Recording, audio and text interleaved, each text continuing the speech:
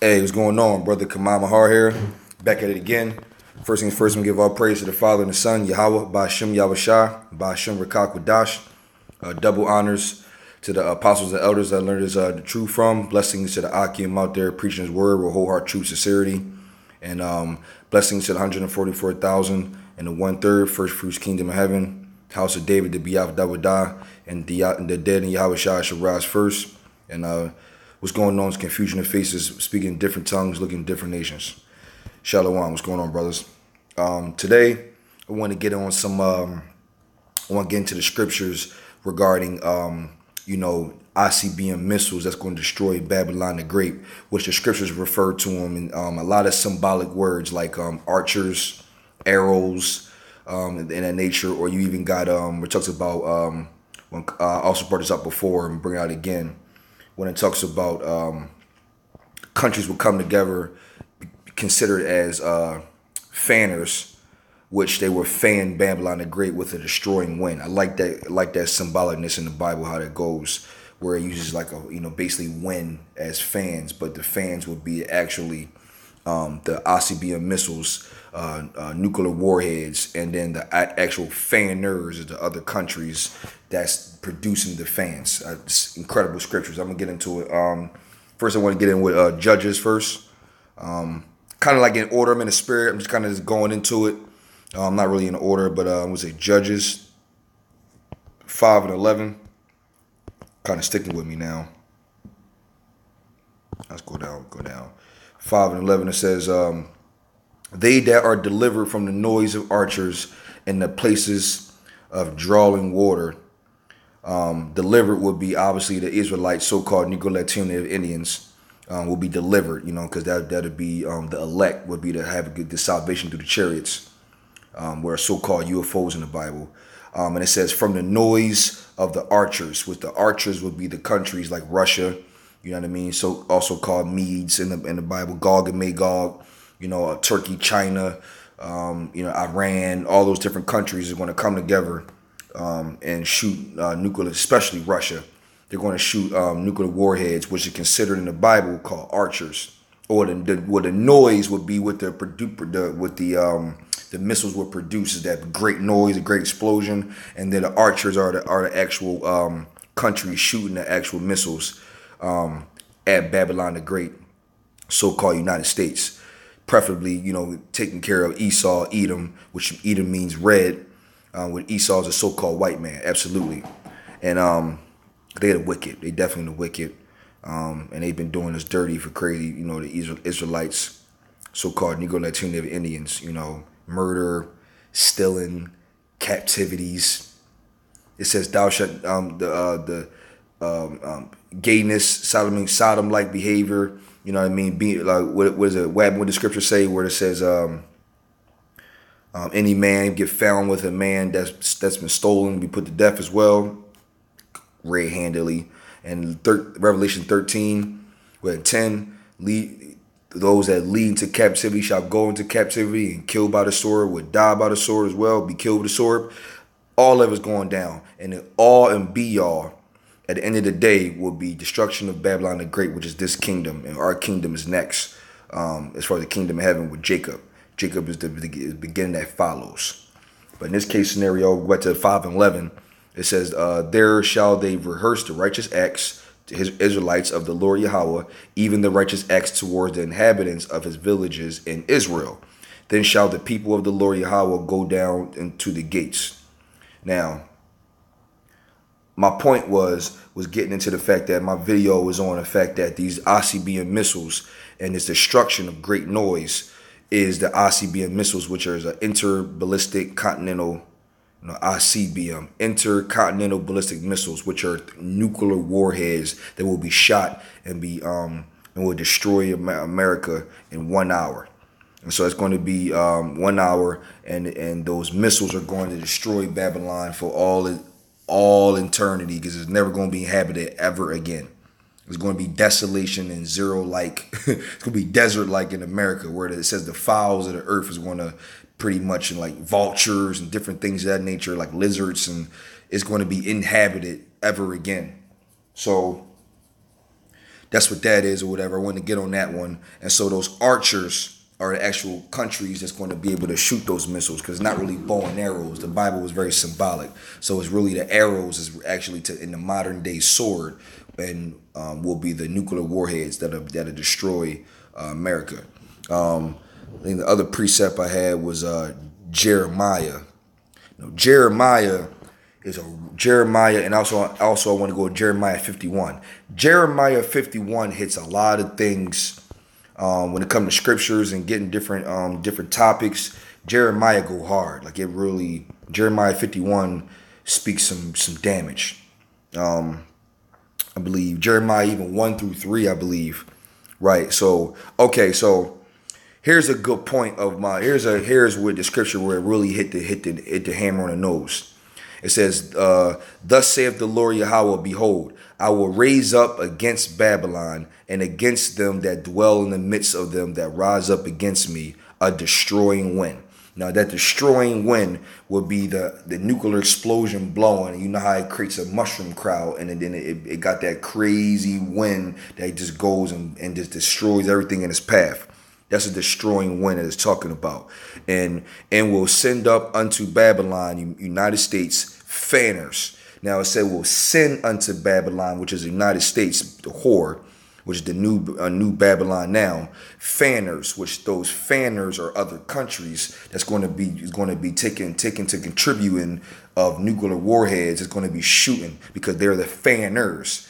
And that shall fan her, which her is Babylon itself, and fan her, and shall empty her land, for in the day of trouble they shall be against her round about.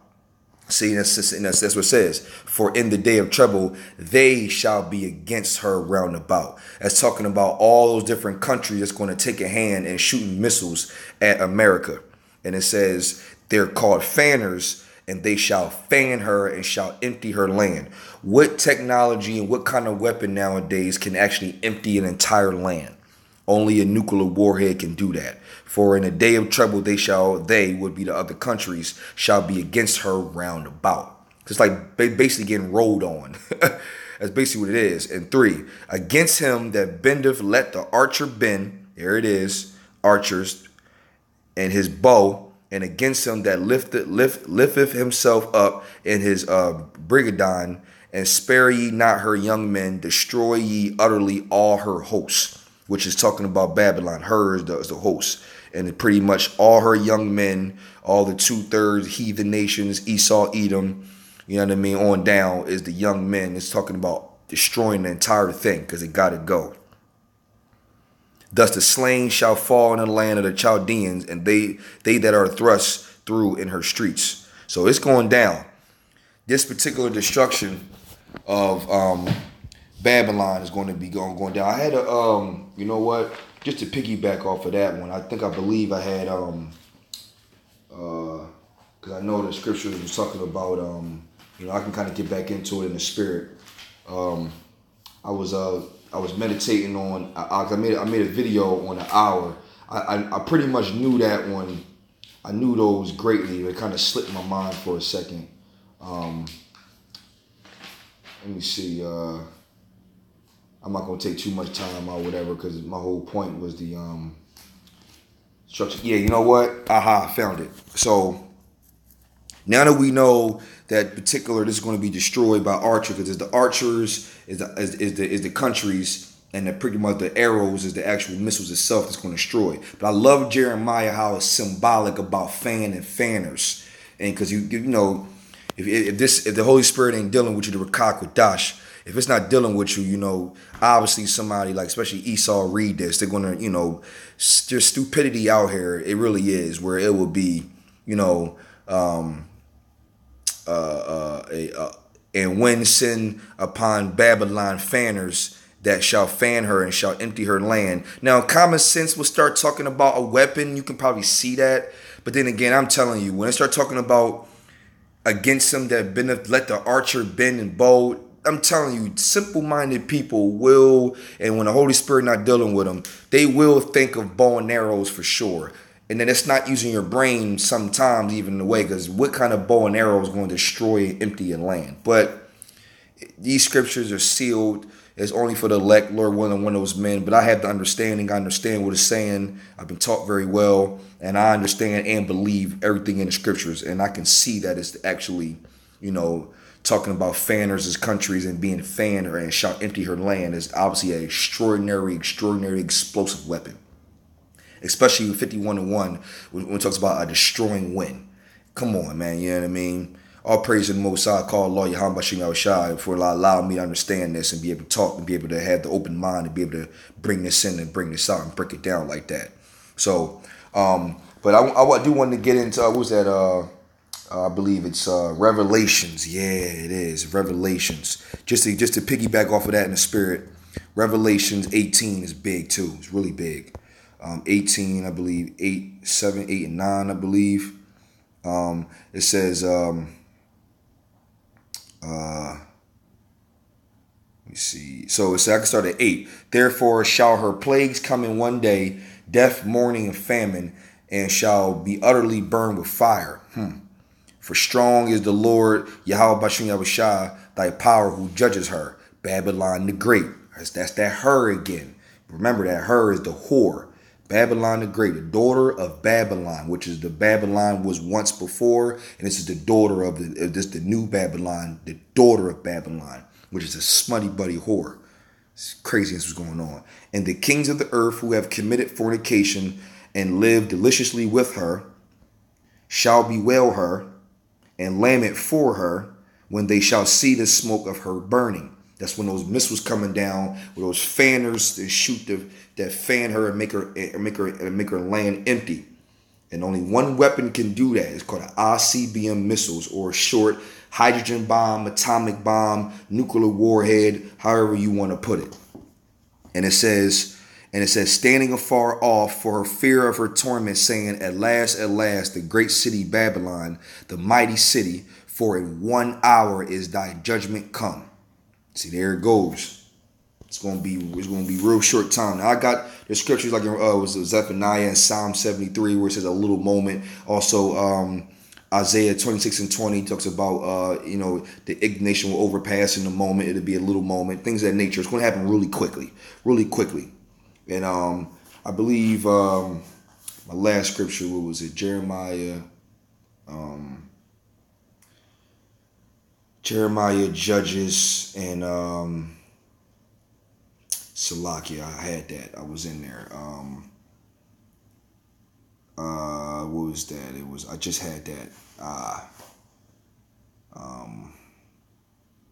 Believe it could be 18. I had that one. Set the address. Break the arrows. Could be Zechariah. I believe Zechariah was another one.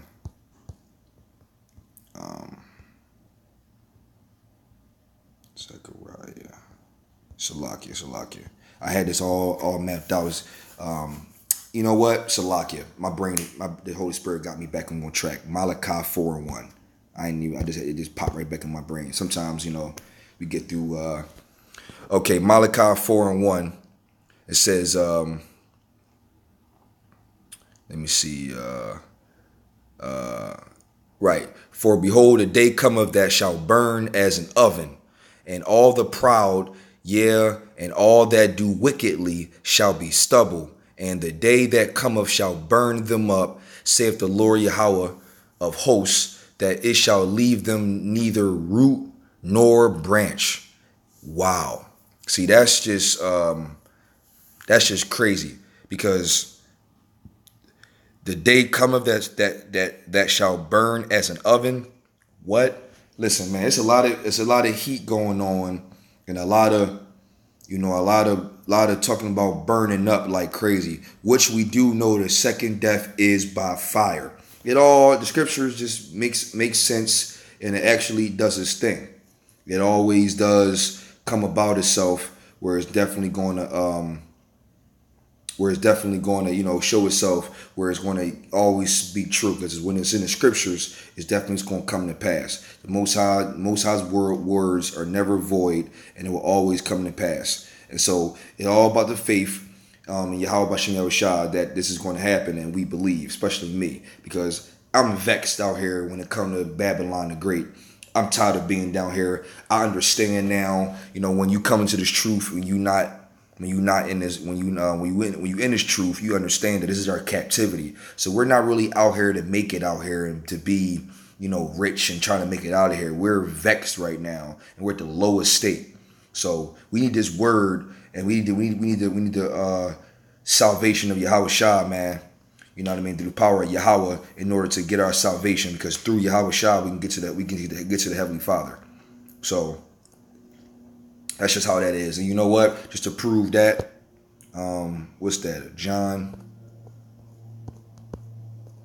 Just a little quick. You know what I mean? That through to get to the Heavenly Father is Yahweh Shah. So I'm gonna go to John 14, and I believe might be even 2. It says,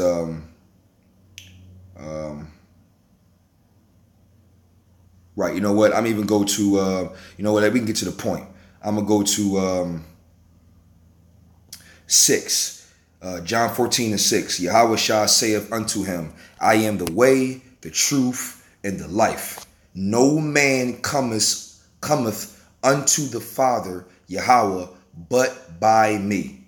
So if it's not through Yahweh Shah, there will be no getting to the Heavenly Father. It got to be through Yahweh Shah as the mediator in order to get to Yahweh, the Heavenly Father.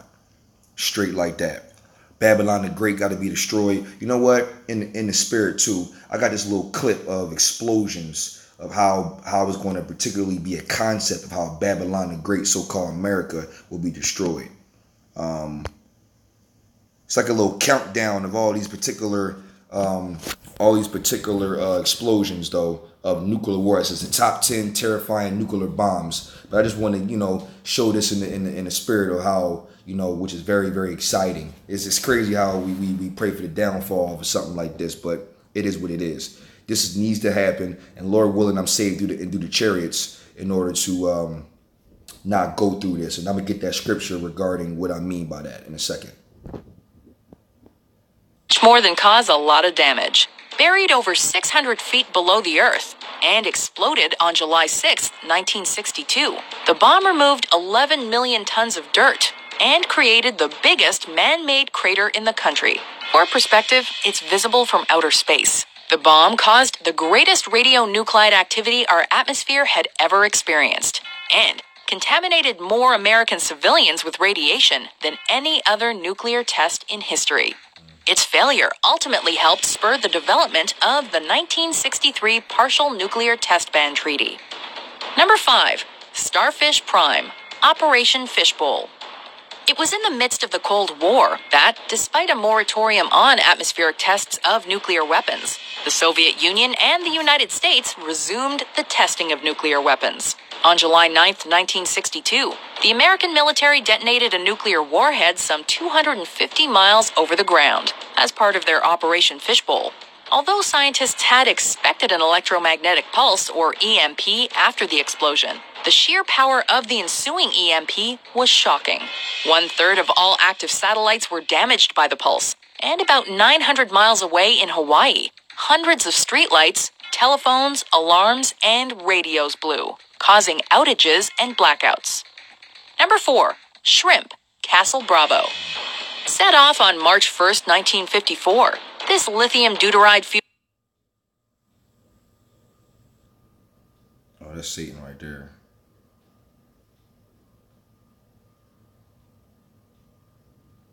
hydrogen bomb exceeded the military's expectations and ended up becoming the most powerful thermonuclear weapon ever dropped by the United States. To give you an idea of just how destructive... Yeah, you see that. See, this explosion is dropped by United States where, you know what I mean, he that leave to captivity shall go into captivity, and he that killeth with the sword shall die with the sword. That's the spirit right there. So now you see the explosion that was dropped by United States. Well, now it's going to be nuclear. The shrimp was. Its blast was about... dropped on the United States, because that's written. He that killeth with the sword shall die with the sword. And we did the Hiroshima thing or whatever, so it gotta be right back on your head. 1,000 times more powerful than the atomic bombs used on Hiroshima and Nagasaki during the Second World War. Although a significant radioactive fallout was expected, due to an error made by designers, the yield of 15 megatons of TNT. See, now that right there is a beautiful sight. That's how it's going to look. I don't know how many missiles going to be hit over here, but it's going to be more than 2 or 3. And it's going to take about 3 or 4, maybe 5 of them to destroy the entire country.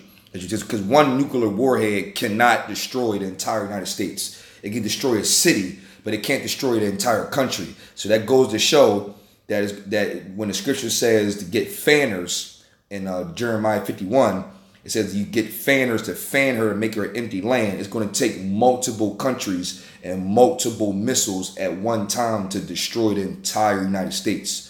It's the only way it can work. But it's going to be a bunch of this right here all throughout the country, which is amazing.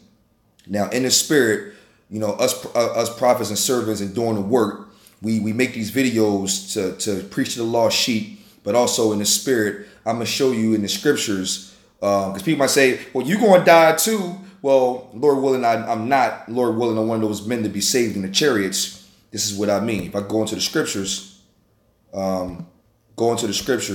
we go to Isaiah.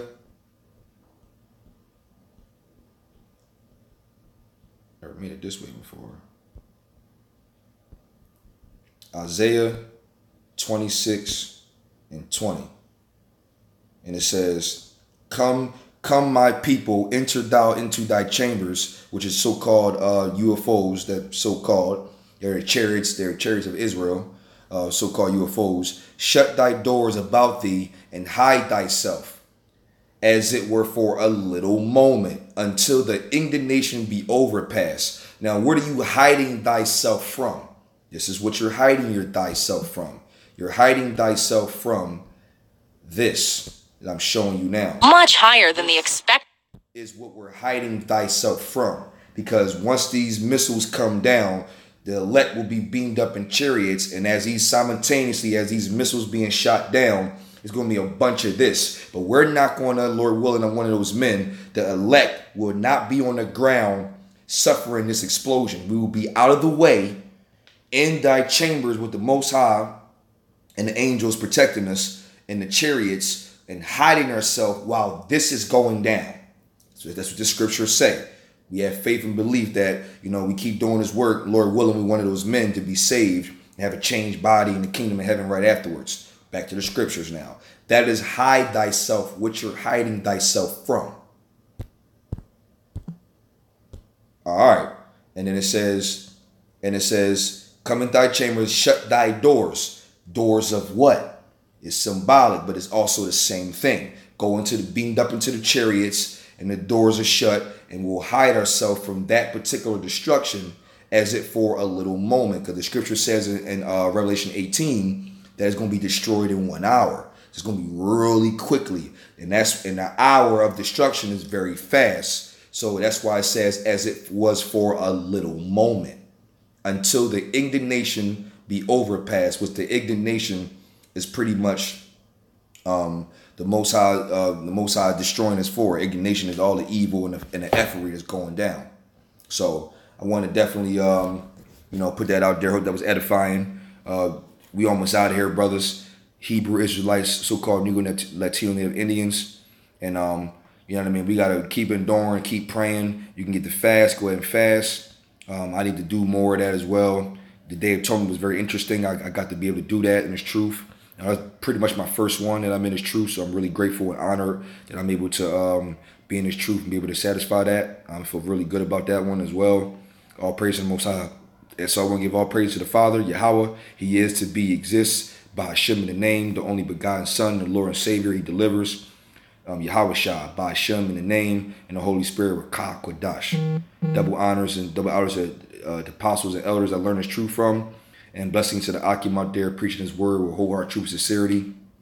And blessings to the 144,000 and 1/3, first fruits, kingdom of heaven, house of David, the Biyav Dawadah, and the day Yahweh Shah shall rise first. 1 Thessalonians 4. And what's going on is confusion of faces that's scattered amongst abroad, speaking different tongues, looking different nations. Shalom.